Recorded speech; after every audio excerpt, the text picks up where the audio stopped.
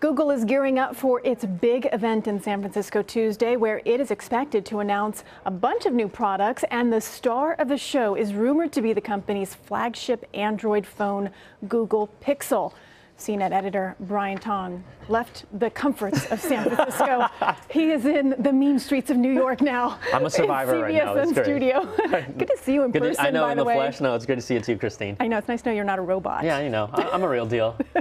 So tell me about this this new Android phone, the first from Google, right? Yeah, they're trying to position this as the first phone that they are kind of controlling from start to finish, because a lot of times they have worked with other third-party manufacturers like LG, Huawei to build their phone. This one, though, it is being built by HTC, so that's still staying along those lines. But what Google has really tried to focus is kind of be like an iPhone, like control the software and hardware, and really call this like a standalone Google phone. They're getting rid of the Nexus name, and the phone, you know, based on the leaks, kind of actually looks a lot like an iPhone if you really look at it. Yeah, it doesn't look much different, does it? Yeah, but it will come in two different sizes. Are people excited about this? Well, I think that people that love a pure Android experience are, you know, you really have the top two phones that everyone talks about mostly are iPhone and then Samsung's S7 Edge, or, you know, their Note 7. The Pixel phone will be a pure Android, and those are kind of like the diehard Android fans. So I use an iPhone and an Android phone, so I'm actually excited about this one.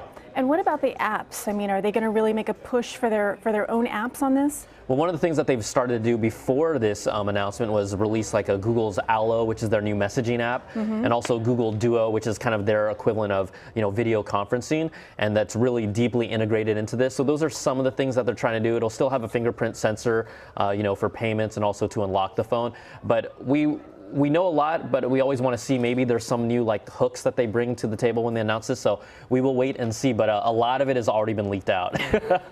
Oh boy! Just use this thing called the internet. Before. Yeah, this thing called the internet will tell you how. It has a tendency to do that. Yeah. You mentioned about the Pixel, the phone's pixels. Is it going to rival the iPhone?